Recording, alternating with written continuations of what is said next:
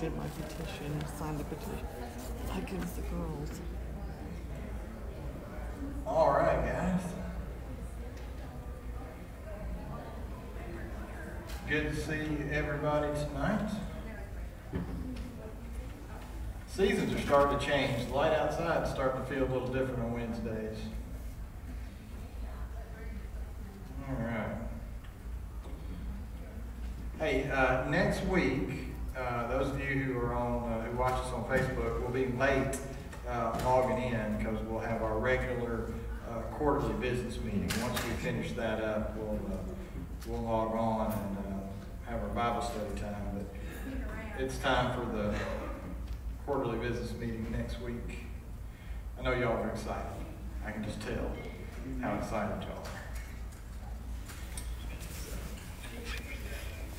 All right, y'all take your Bibles, turn to 2 Corinthians chapter 1, verse 15. I told you when we started this, one of the reasons I'm going through this is I've never really understood 2 Corinthians very well, so we'll just figure it out together.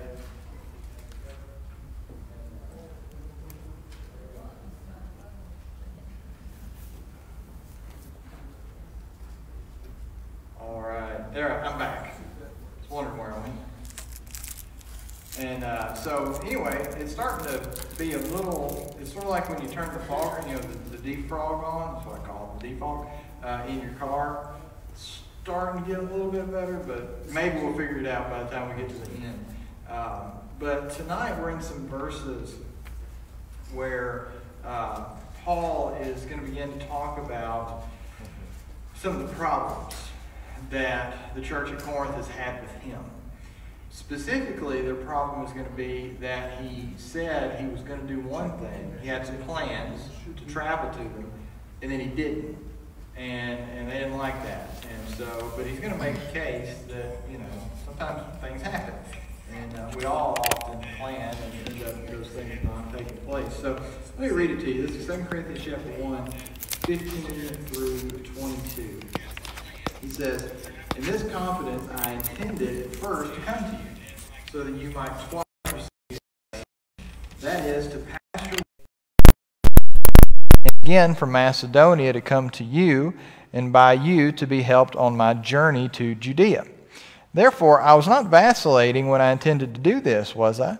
Or what I purposed, did I purpose according to the flesh, so that with me there will be yes and no at the same time.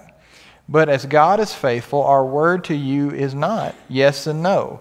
For the Son of God, Christ Jesus, who was preached among you by us, by me and Silvanus and Timothy, was not yes and no, but is yes in him.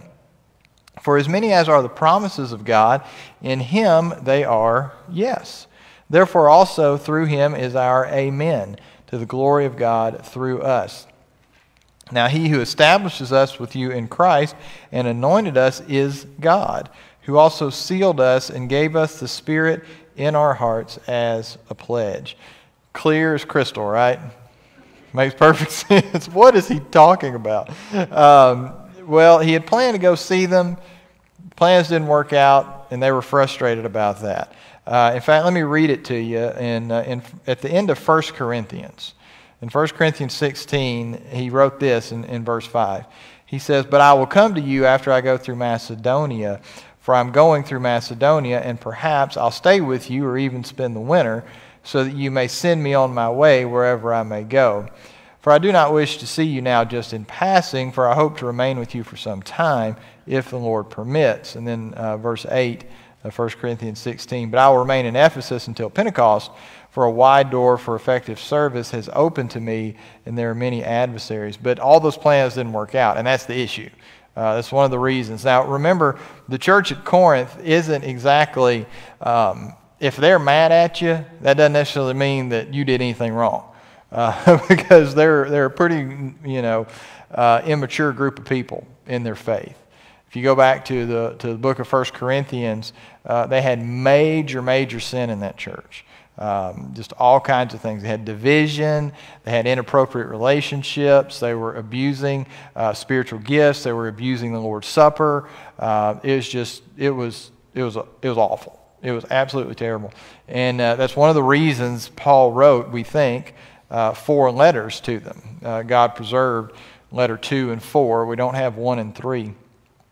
Because this was the one he had to deal with. This was the problem child, if you want to put it that way, because he was the founder, the one who God used to birth this church. So go back to verse 15. He says, "In this confidence, I intended at first to come to you so that you might twice receive a blessing." And then he explains that in verse 16. That is, to pass your way into Macedonia, and again from Macedonia to come to you. So that's the twice blessing. They're going to be together and build one another up twice. "And by you be helped on my journey to Judea." One of the things that crops up in Paul's letters as you trace it throughout his ministry is he was collecting an offering for the church in Jerusalem. They were very poor. Everybody, when the persecution against Stephen broke out, and I just came across that in my quiet time the other day. No, I just read it this morning, his sermon, by the way. It's fascinating to read Stephen's speech or his sermon that he gives as he traces the history of Israel. It's really interesting. But when that happened, the believers in Jerusalem scattered, and very few were left. And they ended up, there's some irony in this, that the church where everything got started ended up being quite poor and quite needy. And so Paul was taking up a collection for them, and he talks about it in some of his letters. He mentions this thing. And so that's what he's talking about here. His original plan, he was going to see them in Corinth, he was going to go on, and then he was going to come back through, and then maybe they would be able to take up an offering and send that on with him or with an ambassador, whoever it might be. So that was the plan, but it didn't happen. So here's where he starts to get wordy and philosophical. Here's what he says. This is verse 17. "Therefore, I was not vacillating when I intended to do this, was I?" In other words, he said, this was my plan. I wasn't just, willy-nilly doing this. I had a purpose here. He says, "Or what I purposed, did I purpose according to the flesh?" So now they would have accused him maybe of doing these things not in a spiritual manner, but in a fleshly manner. Like he wasn't seeking the Lord's will and making sure this is what God wanted him to do. "So that to me, there will be yes, yes and no, no." And then my version, if you have it in italics, says "at the same time." That means the translators put that in there just to for some clarification. So it literally reads, there will be yes, yes and no, no. What's he talking about? Well, there's a lot of things, and I'll read you some verses from other parts of Scripture that really where this comes from. The idea is Paul is challenging them to say, it's my paraphrase, you don't actually believe I'm honest. That's the crux of it. Because he's saying basically, y'all think I'm talking out of both sides of my mouth. I'm saying yes and I'm saying no. I'm hedging my bets so that whatever the circumstances are, I'll say, see, I was right. Whether yes was appropriate or whether no was appropriate. Sort of a double talk kind of idea. Remember what Jesus said in the Sermon on the Mount. Matthew 5:36, he says, "Nor shall you make an oath by your head, for you cannot make one hair white or black." It's your children, by the way, that make your hair white, in case you're wondering. Verse 37, "But let your statement be yes, yes, or no, no. Anything beyond these is of evil." Think about it. God is truth. God is the ultimate trustworthy being. When you and I look at somebody as ambassadors of Christ, as Christians, we are to say what we mean.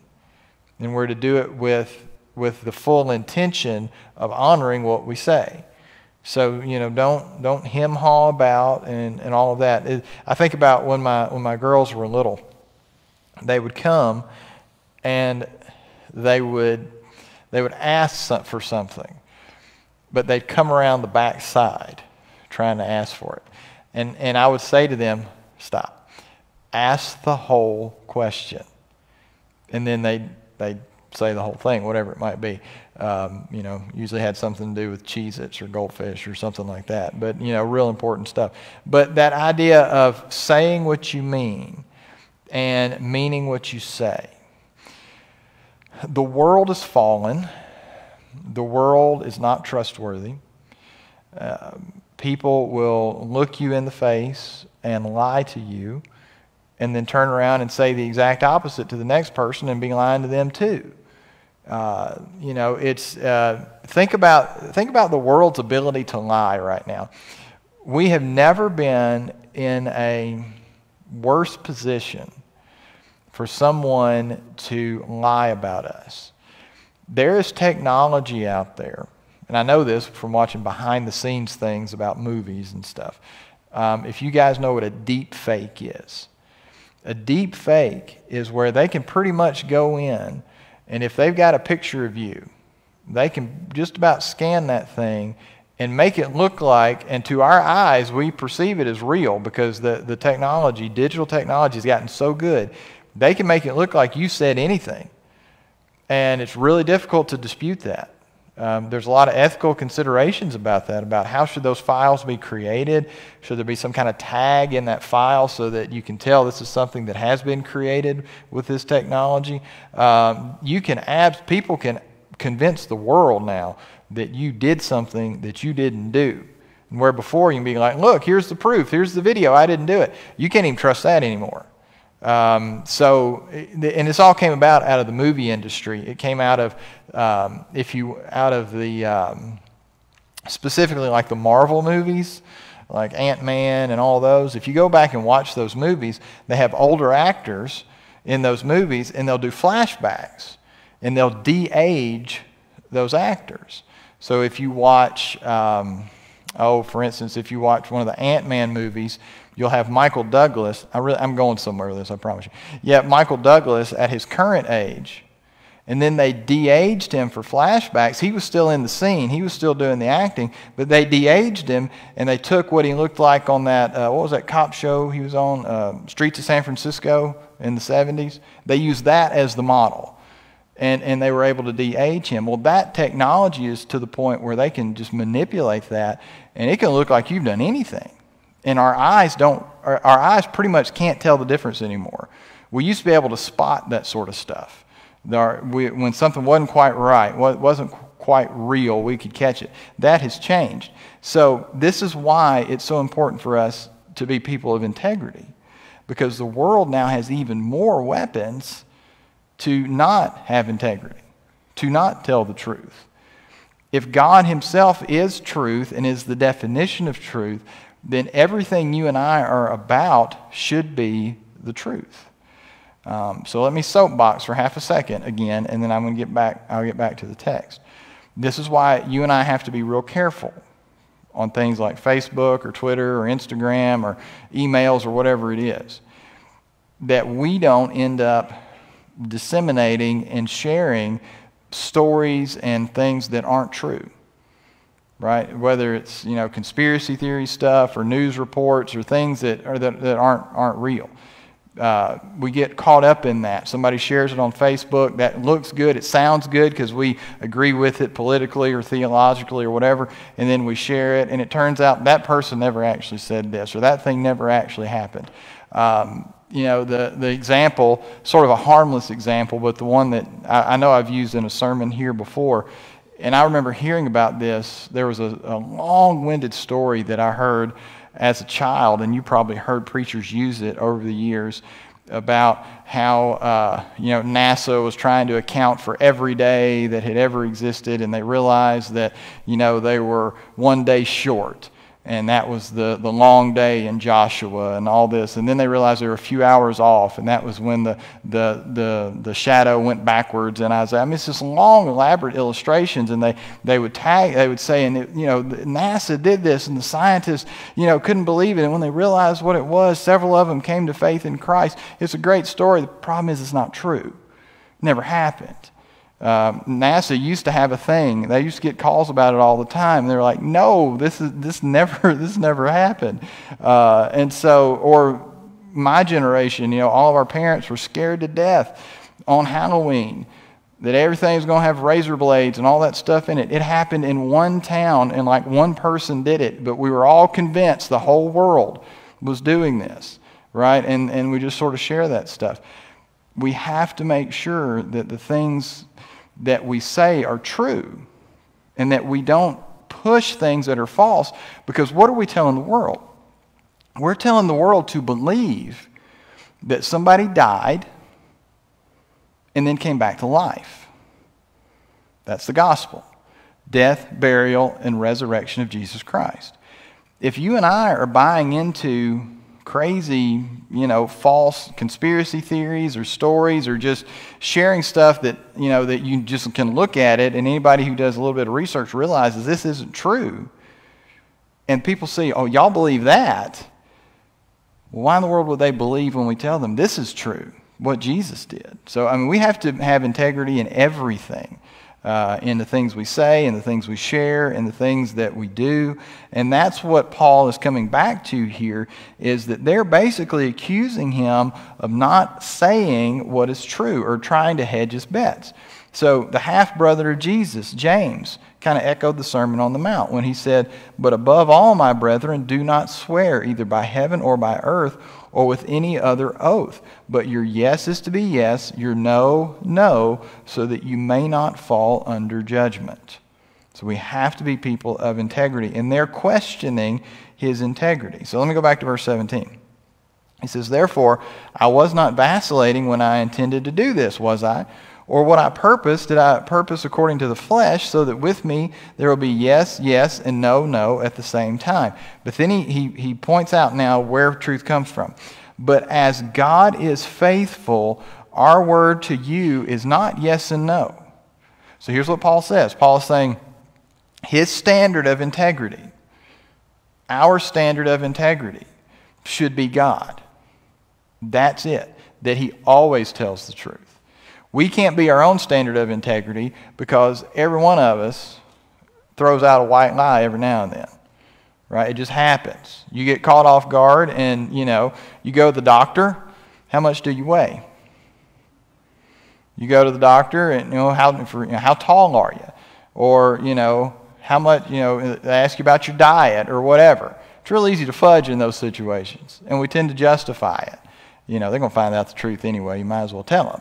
Right, but we all, officer, I didn't think I was speeding. When you knew very well you were in a hurry and you hoped you could get away. We all do it, right? Unfortunately, we need to repent of those things, and every part of our life should be under the lordship of Christ, but we're not perfected yet. We all struggle with this stuff. And so our standard of integrity can't just be good people, because even good people mess up. Even good people and good neighbors and good parents and, good Christians, everybody still messes up. But God never changes. He's always faithful. He's always true. He is our goal. His nature is our standard. He keeps going in verse 19. "For the Son of God, Christ Jesus, who was preached among you by us," and then he mentions us. He says me, so that's Paul. "Silvanus," that's Silas. You remember Paul and Silas that were on the mission together. "And Timothy." So this is, his two traveling companions. So he mentions all those. He goes, "Was not yes and no, but is yes in him." That the ultimate yes, the ultimate truth is Christ. And that is our standard of truth. That's why we are to be people of integrity. That's who Jesus is. Absolutely no sin in him. Jesus never told a white lie. Ever. That's an amazing thing. He never stubbed his toe and said something he shouldn't. Right? He didn't do that. You start thinking about the mundane of not sinning. Right? The big stuff we kind of makes sense. Right? Hadn't killed anybody, hadn't robbed a bank, all those, the big stuff we get. But it's the little things. The little things where we might say something to make ourselves look a little better than we are, or we're caught up in I'm listening to a book right now. Yeah, I did say that. I'm listening to a book. And I'm listening to a book about listening. it's really about public speaking. It's about speaking. That's why I'm listening to it, because I'm always trying to, think about preaching and speaking and all that. But the guy is a sound expert, so he's spending quite a bit of time on it, on listening. And today he was talking about when I was listening to it, he was talking about the, what do you call it? He called it leaks, like you're leaking. It's something that sort of weakens you. And we all want to look good to everybody else. We always want to present our best self. And so he actually said in the book, he said, have you ever claimed to have read a book that maybe you didn't really read?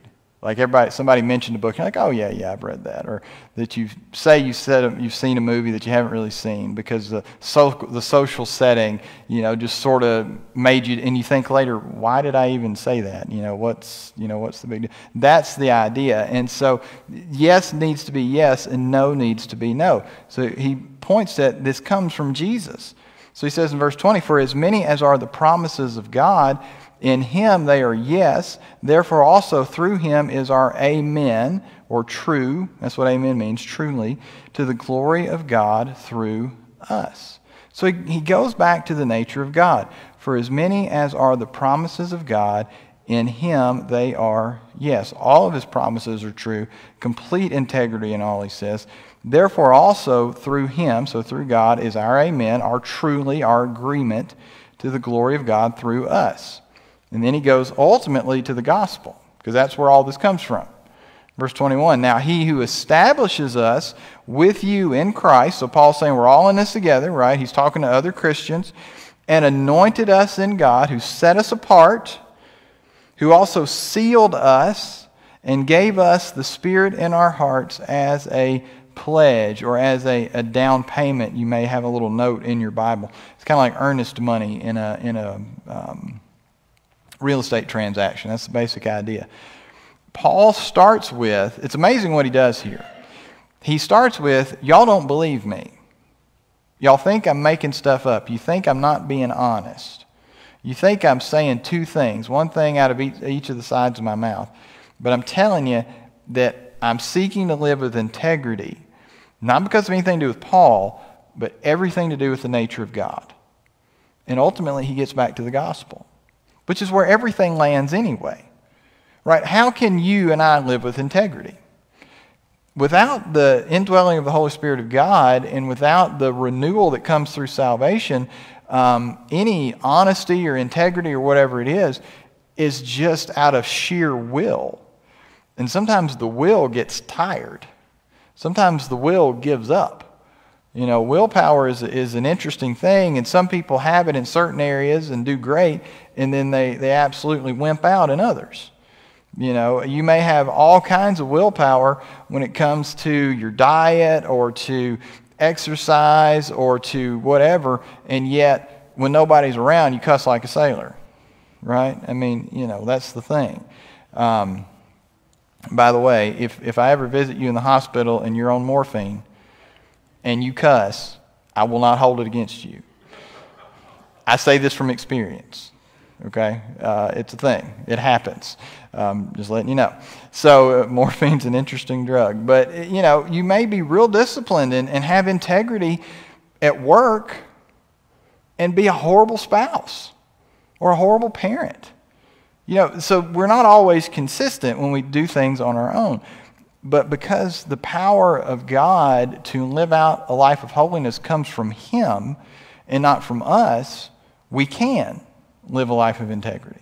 We can be the same person at work and at home and with the neighbors and, out and about. And, we can always be that person because we've been made new. He has made us who we are because we're not the same person we were. You're not the same person that your mother took home from the hospital. If you've given your life to Christ, you are changed, right? You are no longer the same person. You have new life in Him. And because of that, you and I can be people of integrity. We can be trustworthy. We can stand on the truth. And in a world where truth and integrity and honesty are not only not here anymore, they're not even really celebrated anymore. It's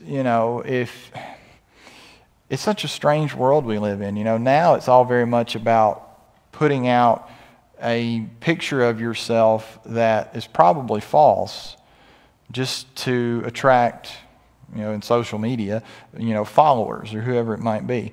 So you've got, filters on, for your photos and all this sort of stuff. So nobody puts up the reality.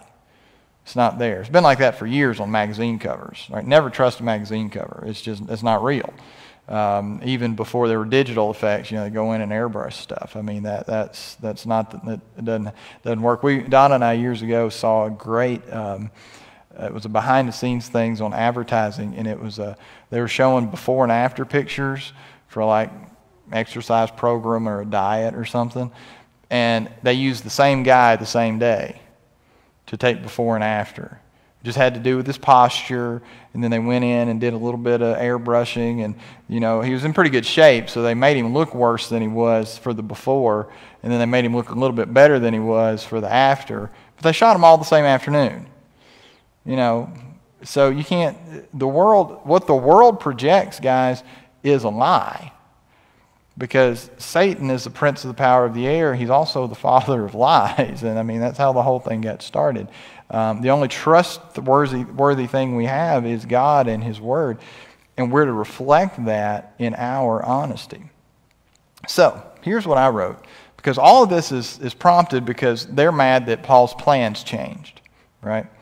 Well, I wrote that while our plans and circumstances may change, God never changes. And since God never changes, if our integrity is based on our relationship with Him, then we will be consistent. Our yes will be yes, and our no will be no. So while circumstances change, God never changes. Therefore, our integrity and the truth that we follow never changes. So think about this idea of God never changing. James 1:17. Every good thing given and every perfect gift is from above, coming down from the Father of lights, in whom there is no variation or shifting shadow. Or, if you like King James, because this is where the song comes from, every good gift and every perfect gift is from above, and cometh down from the Father of lights, in whom there is no variableness, neither shadow of turning. That's the phrase we sing, no shadow of turning with thee. Or Hebrews 13:8, Jesus Christ is the same yesterday, today, and forever. He never changes. So His truth, the truth, is always the truth, and we as His children are to live that out in what we say, in what we do, in what we believe, what we encourage other people to believe, and what we share with them. And that's becoming more and more important. As social media is here to stay. It's not going anywhere. There's too much money involved and all of that. Facebook will always be around. It might get broken up, like Bell Labs or whatever did years ago, but it's not going anywhere. There's too much money involved.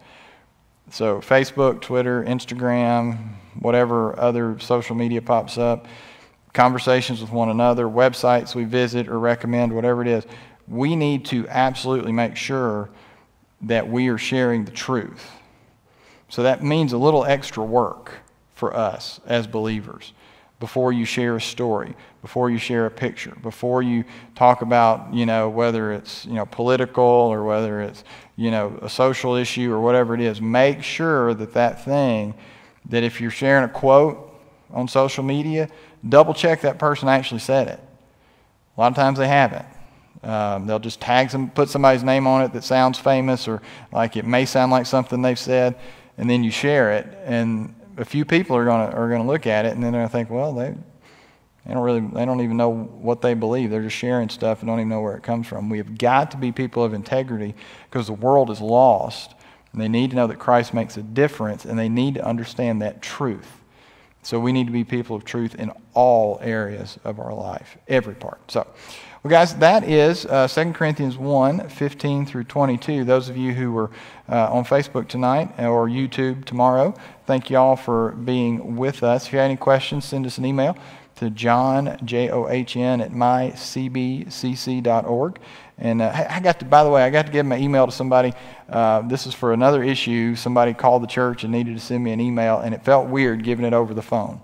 I thought, shouldn't you know this? But they don't go here. So I'm saying my email. I say it so much. I thought, this feels odd saying it over the phone and rather than in the sanctuary. But send us an email or Facebook message, and we can answer any questions you might have. But we're going to log off now and go to our prayer request time. But thank you all for being here.